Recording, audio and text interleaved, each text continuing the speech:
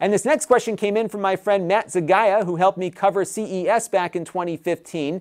He's been noticing something I've been noticing, which is that smartphone development, especially at the flagship level, has plateaued. We're not getting to this huge upgrade every year like we were seeing in the past decade. I've upgraded my iPhone every year since 2007, except this year. I did not go from my iPhone 10 to the 10s. Just because I didn't see any compelling reason to do so. It has a marginally better camera. Yes, the processor is faster in the 10s, but really, no one's taken advantage of the 10 processor yet, so there hasn't been much of a real reason to upgrade. Now, my wife had an iPhone 7 Plus, and she was talking about how the phone was just too big in her hand and she wanted something smaller. The way phones work in my house is that my wife would usually get my prior year phone, and her mother would get the one that she had. Kind of work its way down the ladder there. And of course, this year I threw a wrench in that by not upgrading. So what I did is traded in her iPhone 7, got her the 10s, and she likes it because it's smaller, but she hasn't really remarked about the performance. In fact, she had it for a couple of days, and I finally asked her, I said, hey, what do you think of the phone? Oh, I love it. It's so much smaller than my old one. I said, what about the performance? Does it feel faster? Does it feel better in any way? Feels about the same to me.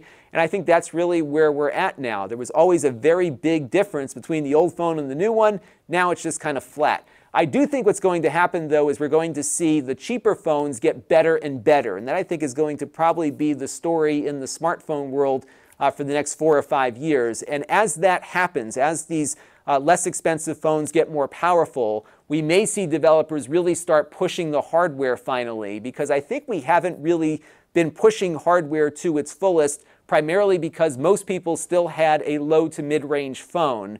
And now that these processors are getting faster and cheaper, I think we'll finally start seeing applications develop that might actually make use of these very powerful processors that have been very underutilized. And it's not just the iPhone, it's on the Android side as well. So let's see what happens in the next 2 or 3 years. But I think if you buy a flagship phone now, you may not need to upgrade it for 2 or 3 years at least, just because I think we have hit that plateau. This channel is brought to you by the Lon.TV supporters, including gold level supporters Chris Allegretta, the 4 Guys with Quarters podcast, Tom Albrecht, and Kalyan Kumar.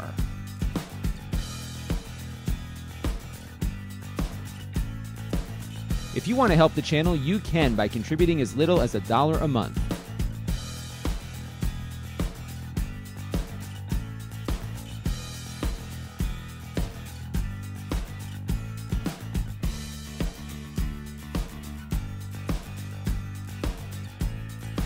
Head over to Lon.TV/support to learn more.